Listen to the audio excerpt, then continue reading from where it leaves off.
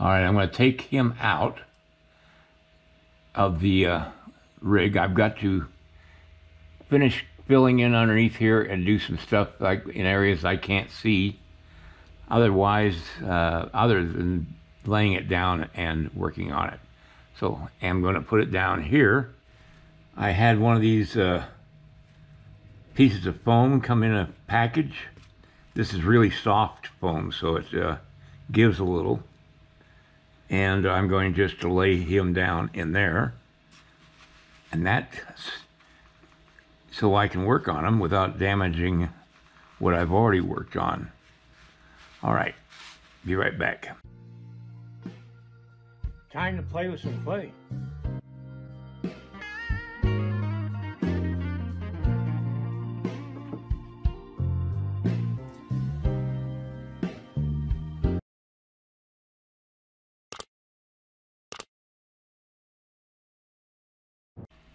This allows me to get under the jacket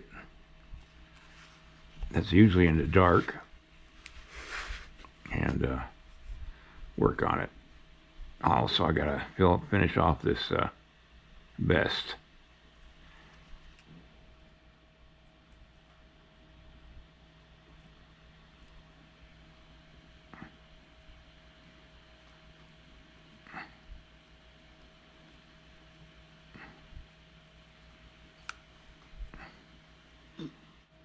I wanted to do this before I start working on his boots, because my hand's already bumping into the area where the boot would be, and it would have been detrimental to the detail of the boot.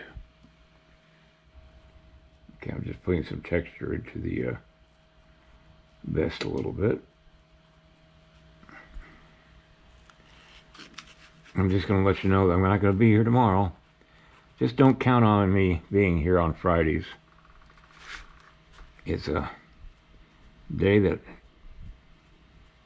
I do a lot of running around, taking care of things that I didn't take care of while I was down here in the studio. Well, this makes it so much easier. This is why you don't ever throw away foam packing that you can envision as being something you can use.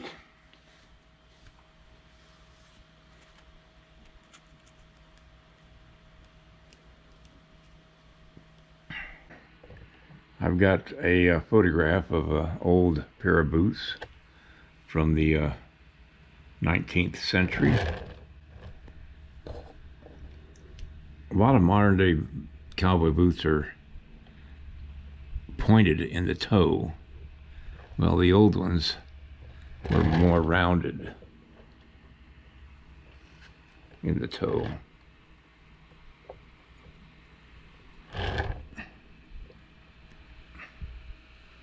I'm trying to do this so you can see it without my hands in the way, but it's going to be really hard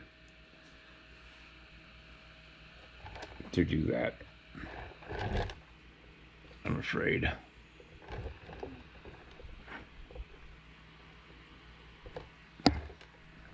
I got the boots on my monitor here, my iPad, that I'm going by.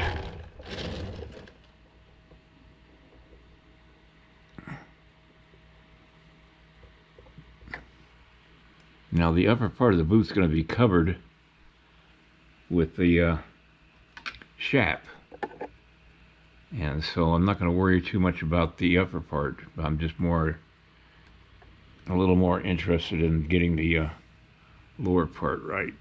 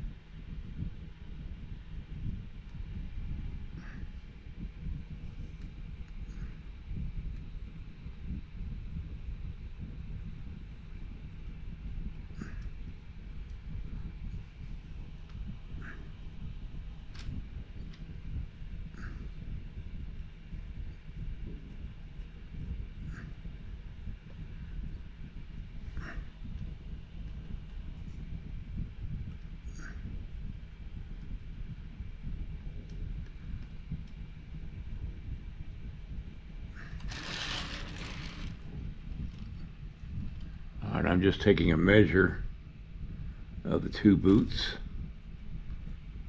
They got to be the same width, and they are. And they got to be the same length, and they are.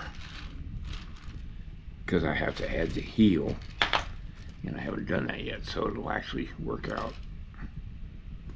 I didn't show a lot of what I did on this foot because I already showed it on the other foot.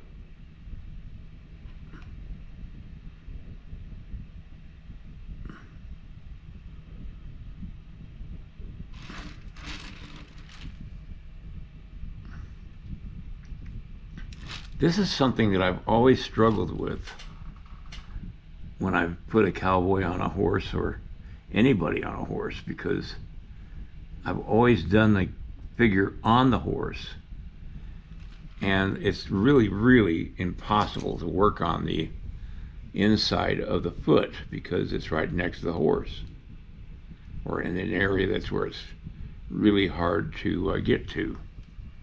And this is so much better to have it on this jig. Now I know his legs look awful thick, and I'm going to work on that. That's going to be something I'll be doing when I do the finish the shafts next week. I'm not going to put spurs on his feet yet, because quite honestly those will get knocked all around as I work on the piece. Those will be the last thing I do. I'm going to have at least the structure of the spur on the boot itself, but as far as the spur, that won't be added till last. It just makes sense not to have something that's going to stick out there that's going to be easily banged on and ruined.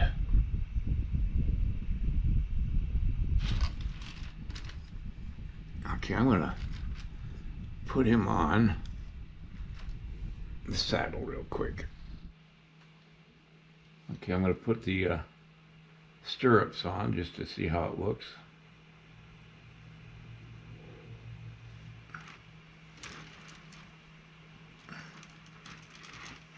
Yeah, that's going to work out just fine.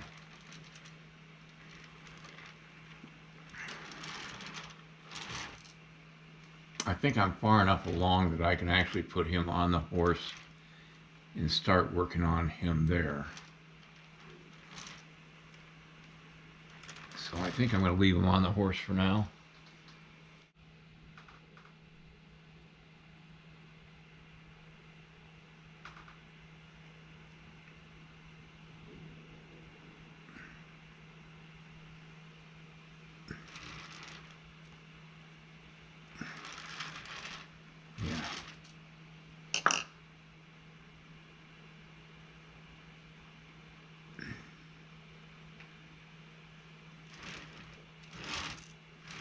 All right, I'll pick this up next week and start adding the,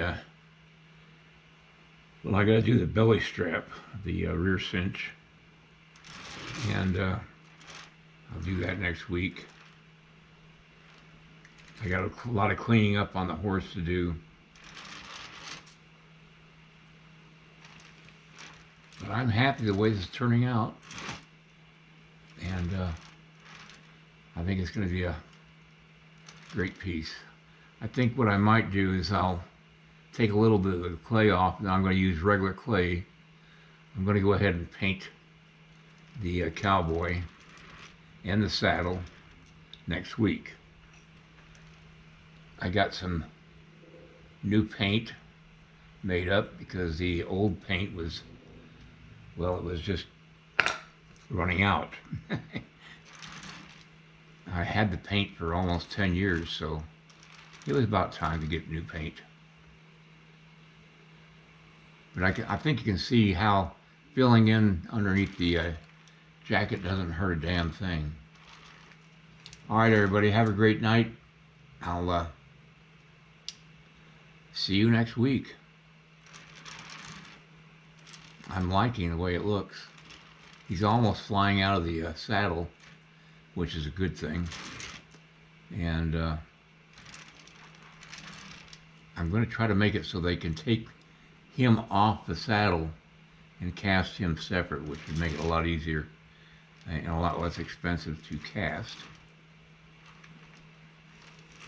All right, everybody. Have a great weekend. See you next week. If you like this video, please like and subscribe to my channel. It really would help me. Also, check out the link below this video. It will take you to a review of my 9 instructional videos that could be very helpful to you if you're thinking of sculpting. Good night, everybody.